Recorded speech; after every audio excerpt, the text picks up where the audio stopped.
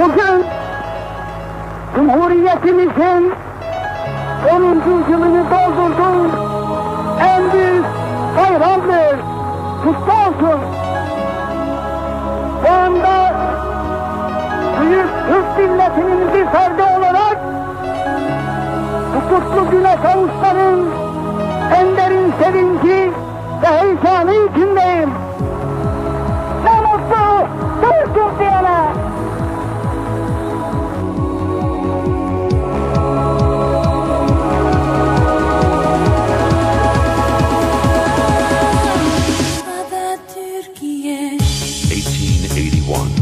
Born Mustafa in the Ottoman port city of Salonika.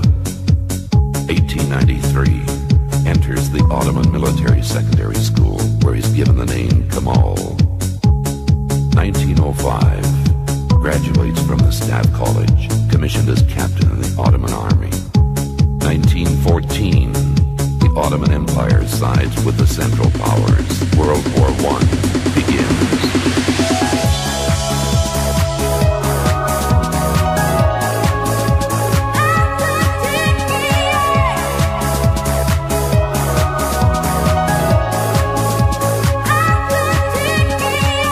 1915, Mustafa Kemal successfully leads the defense of Gallipoli. He is hailed as a hero. 1918, World War I ends in defeat for the Ottoman Empire. 1919, Mustafa Kemal is assigned to Samsun, where resistance to the occupation of Turkey begins. September 9th, 1922, Kemal's army drives occupying forces from the Turkish heartland.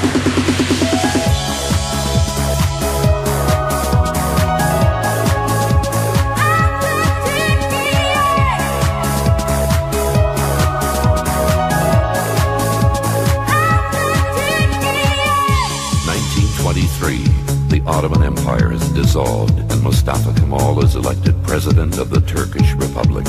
During that decade, he initiates sweeping reform, transforming Turkey into a modern secular republic.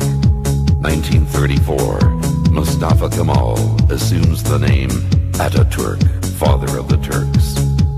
November 10th, 1938, after a lengthy illness, Atatürk dies.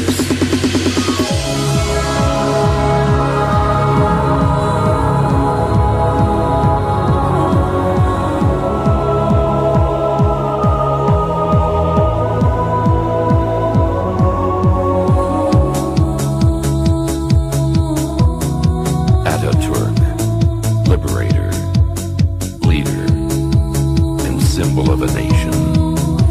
He will live on. He will live on.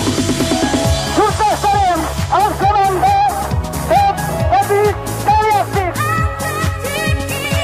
İşlerin en büyük temeli Türk kahramanlığı ve yüksek Türk kültürü olan Türkiye Cumhuriyeti'dir. Kutlu olsun.